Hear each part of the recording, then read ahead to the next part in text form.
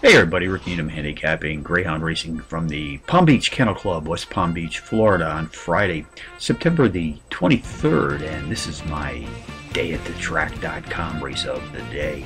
Let's take a look at race 8 this evening, folks, 9 p.m. Eastern Post Time. This is a grade B affair, and these pups are sprinting 545 yards.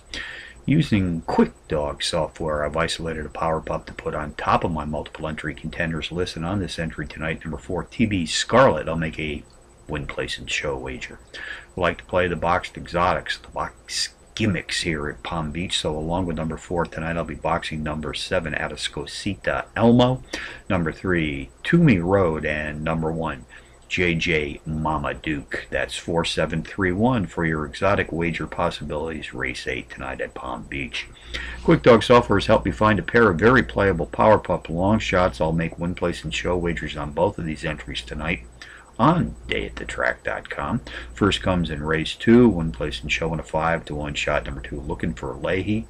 And in race 4, win, place, and show in a 4-to-1 shot, number 2, Nino's Full Moon. So from Palm Beach on a Friday night, Rick Needham for dayatthetrack.com, reminding you as always to please bet with your head, not over it. Hey everybody, Rick Needham handicapping thoroughbred racing from beautiful Belmont Park, Elmont, New York on Friday afternoon, September the 23rd, and this is my Equibase Winter Circle NYRA New York Racing Association race of the day. Let's take a look at race 3, the co-feature on the card this afternoon, folks, 2:04 p.m. Eastern Post Time.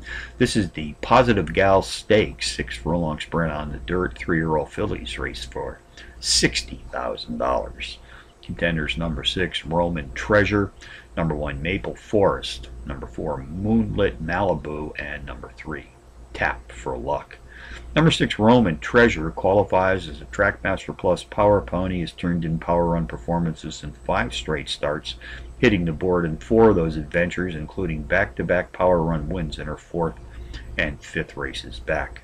Jockey Ramon Dominguez and trainer Michael Hushian sent her to the post. They've whacked the tote board with an impressive 83% of their entries settled as a team to date. Number 1, Marble Forest, has hit the board in 5 straight, winning twice in this recent streak of racing consistency. She's coming off a power run place finish in her last start, missing a circle trip in that race, which was contested at today's Trackmaster Plus class level of 107 by less than a length at the wire. Race 3 summary, number 6, Roman Treasure, tops my contenders list, which also includes number 1, Maple Forest, number 4, Moonlit Malibu, and number 3, Tap for Luck, 6143, and the third from Belmont, the $60,000 Positive Gal Stakes. Bonus long shots, Woodbine, race 1, number 5, Playing in My Whiskey, a 9-2 shot, the overall speed leader in this maiden field, sprinting at today's distance of 5 furlongs on Woodbine's cushion dirt track, Mountaineer Park, Chester, West Virginia, race number 1, number 2, Clearly Wicked, a 9-2 shot, the overall speed leader in this maiden field, sprinting at 6 furlongs on the dirt, but also, kindly note, I'm using the term speed with some pointed sarcasm. So from Belmont Park on a Friday, Rick Needham for the Equibase Winter Circle, reminding you as always to please bet with your head, not over.